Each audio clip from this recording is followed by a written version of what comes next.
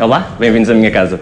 Eu sou o Raúl Saraiva, estou em Baltimore, em Maryland, nos Estados Unidos. Estou a fazer doutoramento há 3 anos e cá estou, bem-vindos à minha casa. É um pouco humilde, mas estamos mesmo perto da universidade, que é o sítio ideal para eu morar. Estou a fazer o meu doutoramento na Johns Hopkins University, em Microbiologia Molecular e Imunologia. Sou do Porto, de Matosinhos, tenho aqui a minha área de trabalho também e o mapa dos Estados Unidos que já vou marcando os sítios onde já passei em viagem. Estou aqui há 3 anos, desde 2012, a fazer o meu doutoramento. Quando estou aqui, também às vezes trago trabalho para casa, mas é essencialmente para comunicar com a família. De manhã tento acompanhar um pouco as notícias, as de Portugal. Quando eu acordo aqui, o dia em Portugal já vai a meio. A nível de notícias, vejo um pouco tudo geral o que se passa, política talvez. Vim para cá por intermédio do programa Fulbright, para complementar o que já tinha feito e o que já fiz em Portugal. E vim através do programa Fulbright que me permitiu realmente vir para os Estados Unidos para fazer esse programa de doutoramento. Estou a estudar num programa que se chama de Microbiologia Molecular e Imunologia, mais concretamente estou a trabalhar com malária e como se pode tentar prevenir os mosquitos de transmitirem essa doença.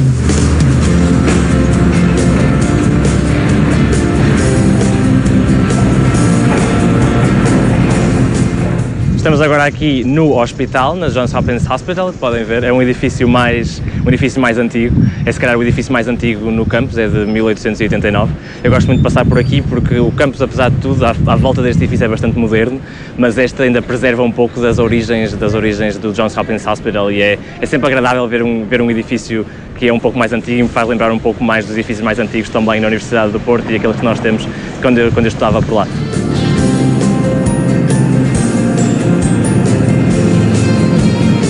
Decidi vir para os Estados Unidos, foi uma decisão um pouco faseada. Começou por querer fazer o doutoramento no estrangeiro, achar que isso poderia ser benéfico para a minha futura carreira e conhecer um meio diferente. Os Estados Unidos acabou por surgir como hipótese pouco depois, sabendo as possibilidades e o grande investimento que têm feito a nível da investigação científica. Não seria a única possibilidade, mas era uma das grandes possibilidades. Para iniciar esse processo de intenção de vida para os Estados Unidos, resolvi candidatar uma bolsa Fulbright, a partir de Portugal.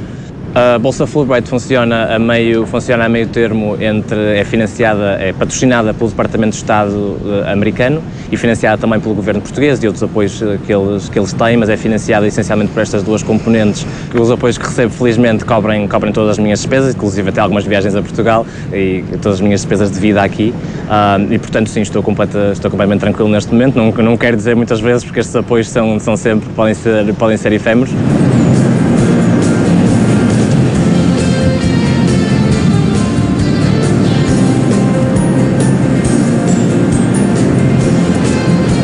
Chegamos à minha escola, a Escola de Saúde Pública da Johns Hopkins University. Vamos falar um pouco mais lá dentro.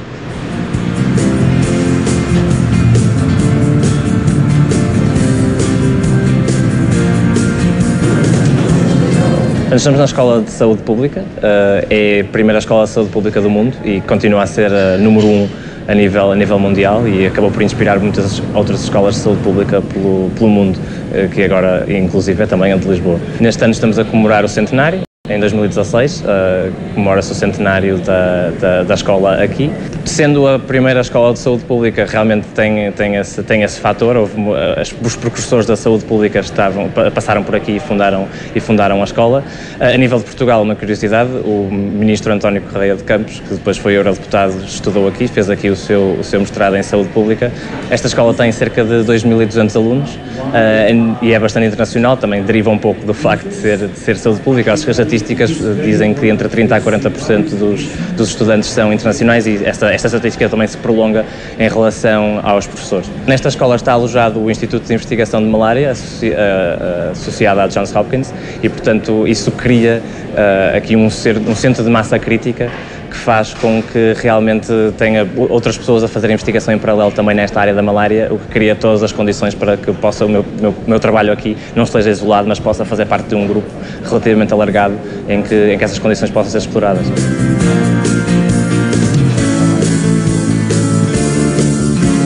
Este é o meu espaço de laboratório, é aqui que eu passo a maioria do meu tempo quando estou a trabalhar aqui no edifício.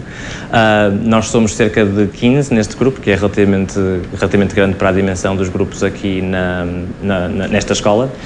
Nós trabalhamos principalmente com doenças transmitidas por mosquito. E dentro desse caso, malária, que é o meu tópico de interesse, mas também com dengue e febre amarela. E o que nós tentamos fazer é impedir que o mosquito transmita essas doenças e fazemos investigação nesse sentido. Well, the Johns Hopkins Malaria Research Institute is headquartered here at the Bloomberg School of Public Health. We are now in our 14th year. We have about 20 faculty members. Each faculty member then has a lab team of postdoctoral fellows, graduate students, technical assistants. So altogether, we're probably more than 150 scientists here in Baltimore. And we have field activities in Southern Africa, in Zambia and in Zimbabwe with a smaller team, but a very active team. So it's the result of a wonderful gift from Michael Bloomberg. Initially, he made it anonymously, but now we're allowed to mention his name to start this program, and we've gotten research grants from foundations, from the U.S. government, as well as private philanthropy. We want to knock out malaria. Tem aqui o ciclo de vida da malária. O que é importante perceber é que este ciclo de vida é dividido em duas partes, uma no mosquito e outra, neste caso, no ser humano, que é aquilo que nós estamos a tentar impedir. E, portanto, eu trabalho essencialmente em prevenir que o mosquito, que a maturação do parasita aconteça no mosquito, mas neste Instituto de Investigação temos pessoas a trabalhar também em todas as fases, em todos os estadios do parasita no ser humano, neste caso a tentar, desde que o mosquito pica na pele, para se alimentar de sangue, até que depois o parasita vem a criar a sua patologia no ser humano. So my laboratory is focusing on mosquitoes that transmit human diseases, and we have a particular interest in malaria that is transmitted by Anopheles mosquitoes and dengue virus that is transmitted by the Aedes aegypti mosquito. We are studying the interactions between these pathogens and the mosquito vectors, with a long-term goal to discover ways of interrupting these interactions and thereby stopping the transmission of these diseases between humans by these mosquitoes. Em termos de malária especificamente, nós temos malária essencialmente na América do Sul, em África e no Sudeste Asiático. Já foi predominante quer nos Estados Unidos, quer na Europa, mas através do controle do mosquito, através do uso de inseticidas, nomeadamente o DDT, foi possível controlar a malária nestas zonas agora que se chama do mundo mais desenvolvido. Neste momento, a malária é principalmente um problema em África, portanto, o parasita da malária que habita em África, habita com os mosquitos africanos, chama-se Plasmodium falciparum. Tem a particularidade de uma das suas patologias ser a nível do cérebro e, portanto, resultar em fatalidade, nomeadamente em crianças abaixo dos 5 anos, que é principalmente a idade de risco.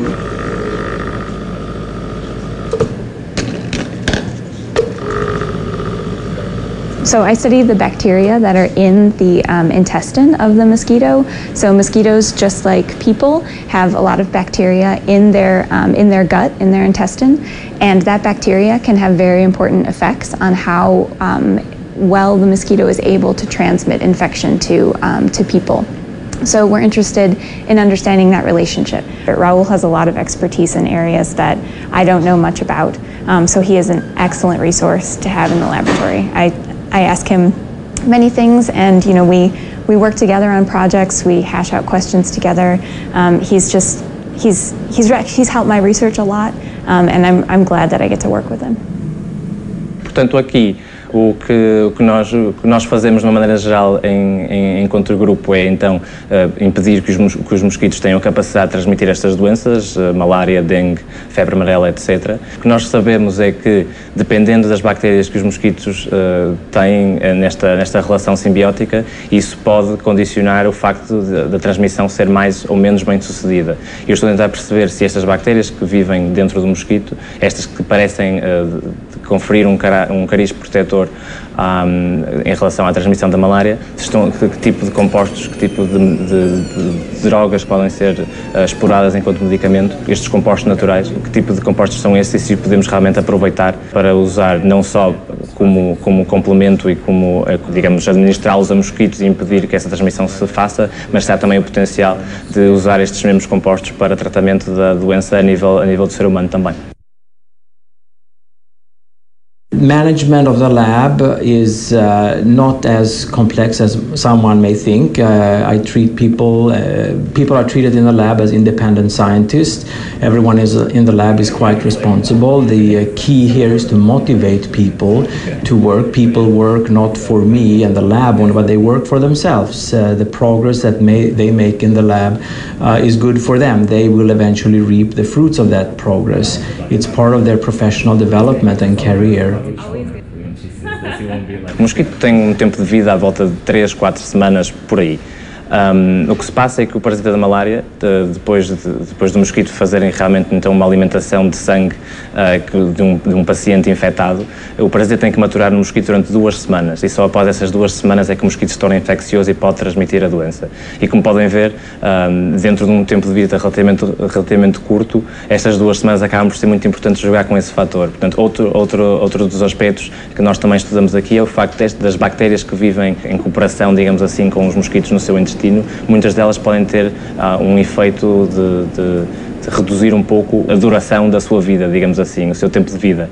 E, portanto, conjugando com esse fator, podemos também aplicar estas bactérias que têm alguma propriedade inseticida, se bem que não muito pronunciada. Nós não queremos, de uma maneira geral, eliminar a população de mosquito em geral. Isso seria o ideal, seria não haver mosquitos, uma vez que geralmente eles servem para transmitir doenças e pouco mais, mas devido aos desbalanços no ecossistema que isso cria, tentamos realmente preservar o ecossistema o mais fielmente possível, mas realmente reduzir todo e qualquer risco que o mosquito venha a transmitir doença. Isso tem a ver com interação direta com o parasita, que pode-se verificar dentro do mosquito, mas também reduzir um pouco o tempo de vida do mosquito, onde ele continua a existir, continua se calhar a ser um incómodo para as populações, mas pelo facto de ter um tempo de vida mais curto já impedimos em grande medida que haja a transmissão da doença.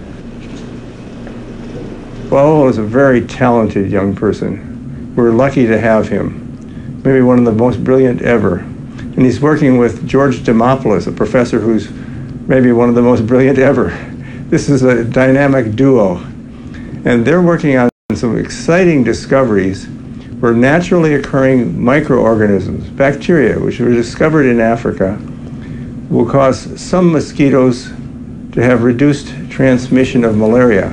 The problem with malaria is a partnership between humans and Anopheles mosquitoes. Both are essential for the parasite to be propagated.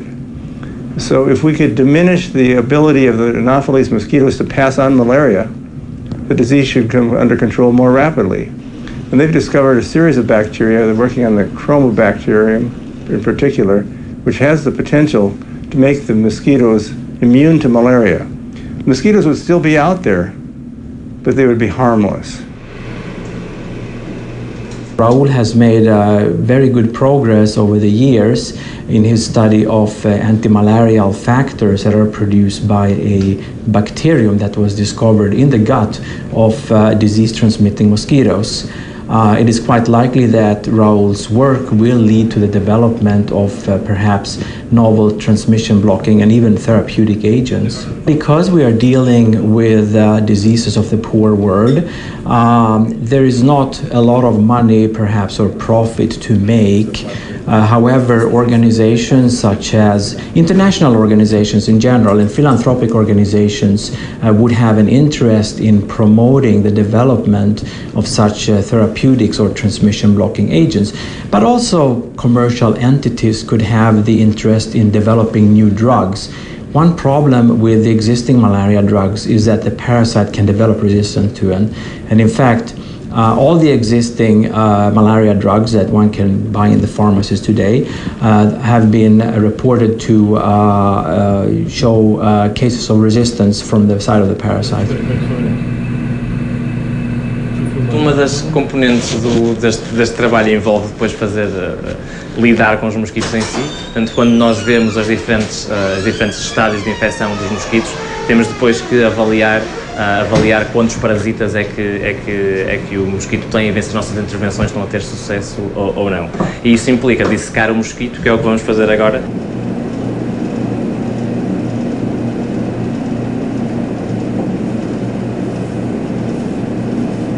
A melhor maneira de adormecer os mosquitos para, e neste caso vamos mesmo ter que os matar para fazer os nossos estudos subsequentes, mas a melhor maneira, geralmente os mosquitos em gelo entram num estado letárgico e portanto podemos manipulá-los mais facilmente. Neste caso eu vou colocá-los não só em gelo, mas também numa solução com álcool etílico, o que vai basicamente terminar a vida do mosquito ali para depois podermos manipulá-los mais à frente. Portanto, agora começamos a disseção. Neste momento o que eu vou fazer é selecionar alguns mosquitos. Temos aqui mosquitos, uns que são machos, outros que são fêmea. Geralmente só nos interessam as fêmeas, que são as fêmeas que se alimentam de sangue e que, portanto, têm a capacidade de transmitir a doença, os machos não. Portanto, os mosquitos são seres relativamente pequenos, mas apesar de tudo são constituídos por diferentes órgãos que nós conseguimos distinguir. Neste momento eu estou a tentar dissecar o seu intestino, portanto, isolar o intestino do resto do mosquito. É relativamente fácil depois de se apanhar o jeito, digamos assim. Eu, quando comecei a fazer este trabalho, tive que ser confrontado com o dissecar mosquitos, como acho a maioria das pessoas achava que era uma tarefa impossível. Com hábito, agora basicamente faz parte quase do dia a dia, e enquanto falava convosco já consegui isolar o intestino aqui à parte. My lab is focusing on two major approaches to control vector-borne diseases. One approach focuses on the development of genetically modified mosquitoes that are resistant to these pathogens, mosquitoes that cannot transmit these pathogens. The idea is that one can release such mosquitoes in nature and replace the, let's say, malaria-transmitting mosquitoes with these malaria-resistant mosquitoes and thereby stop the transmission of disease. An advantage of this approach is that it doesn't require the participation of the endemic population. It's an egalitarian approach. It will affect everyone. It does not only protect those, for example, who can afford the drugs or a potential future vaccine. Research Institute has a broad base of approaches, although I must say the mosquito approach has traditionally been the most effective, so we're very active in the mosquito work. We also have scientists doing cell biological work to understand the processes of the life cycle of the malaria parasite. We're looking at medicines that have been approved for other uses to see if they have anti-malaria activities, looking to develop new medicines, potential vaccines. And in Africa, the field work is looking at the epidemiology. Who has malaria? Where do they get it? Why is it dormant some part of the year and then it comes back with a vengeance? Are the mosquitoes developing insecticide resistance? Are there changes in the parasites? So we have a variety of approaches, and we hope one or more of these will be very helpful to knocking out the parasite.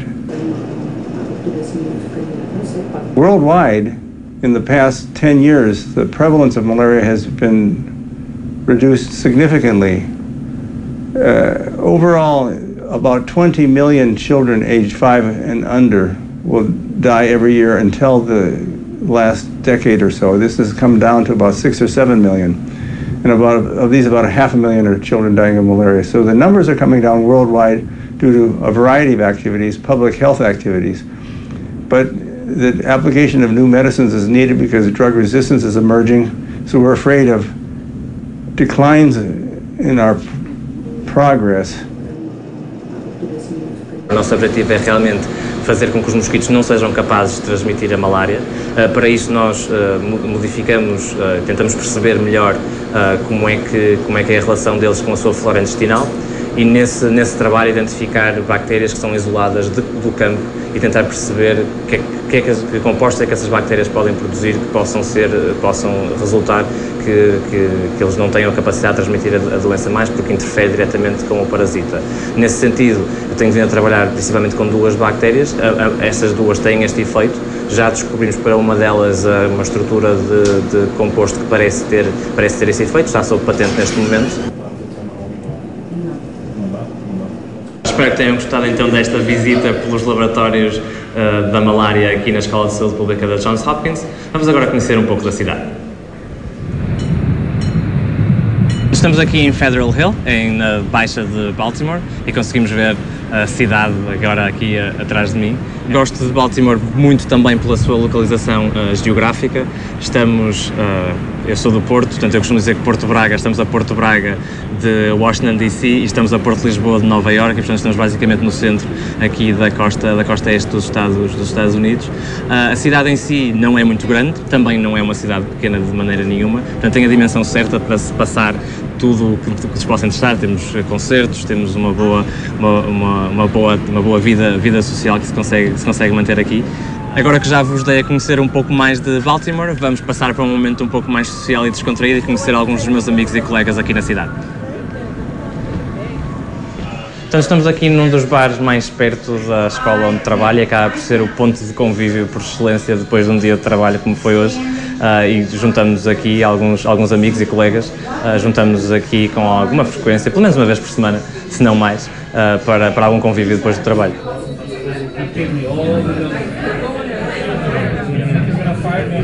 Raúl is very nice, very social person, very engaging. It was a very first good encounter. He was willing to show me around within the school and within Baltimore, where I could be comfortable and feel at home. Ele é excelente, tanto é que ele foi eleito agora para ser presidente, mas na verdade mesmo sem o cargo de presidente ele já era um líder há bastante tempo. Eu conheço ele há uns 2 anos, quase 3 praticamente, e ele é um dos grandes mobilizadores da comunidade de estudantes, sempre organizando eventos, oportunidades para todos se conhecerem, interagirem. It was very easy. Raúl is an extremely friendly guy, and even though we don't really cook much, although I wish we should, Raúl, keep that in mind. You should teach me some more Portuguese cuisine. But it's very easy. It's very easy. I wish Russian soccer team was as good as Portuguese. Maybe one day. É sempre importante estabelecer algumas raízes também localmente, a partir do momento em que me instalei aqui. Foi relativamente fácil essa interação social. O facto da escola ter uma diversidade acima, digamos, da média, faz com que realmente tenha sido fácil encontrar essas amizades.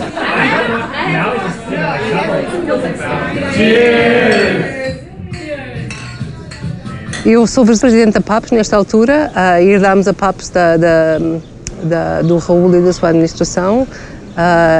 Houve muitas coisas que eles fizeram que nós estamos só a acabar, portanto eles tiveram imensas iniciativas que foram bastante bem sucedidas. Uma delas foi o PAPS Summer, que trouxe vários alunos portugueses para os Estados Unidos para fazer um estágio, e eu não por ser vice-presidente da PAPS, porque isso aconteceu mais recentemente, mas tenho um desses alunos da PAPS Summer a trabalhar comigo durante o verão. E portanto agora que o dia já está quase a acabar e que a Cristina introduziu a PAPS, vamos falar um pouco mais sobre isso agora no regresso a casa.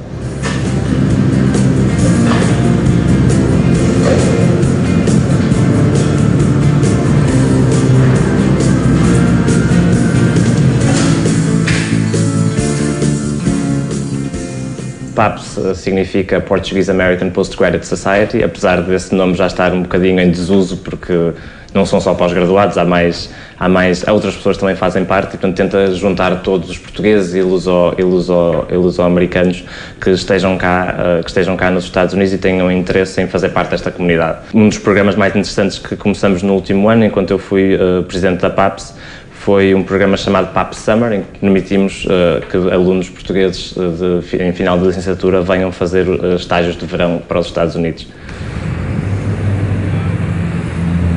Sei que gostaria de continuar um pouco nesta área de perseguir um pouco na indústria farmacêutica também e tentar fazer a ponte melhor entre o meio universitário e o meio da indústria. Estou-me a dar mais um ano ainda para respirar e tentar perceber exatamente o que eu quero fazer a seguir. Não sei se quero ficar nos Estados Unidos, tenho essa possibilidade, mas não sei se irei exercer ou não. Se calhar voltar à Europa. Espero que também Portugal é claramente hipótese. Sonho, claro, é realmente que os contributos, aquilo que nós fazemos no laboratório, como vimos hoje, que possa realmente ter um contributo para a realidade e que possamos realmente não nos manter só no laboratório a fazer investigação, mas que isso haja realmente uma consequência do trabalho que fazemos e que isso tenha impacto na vida das pessoas.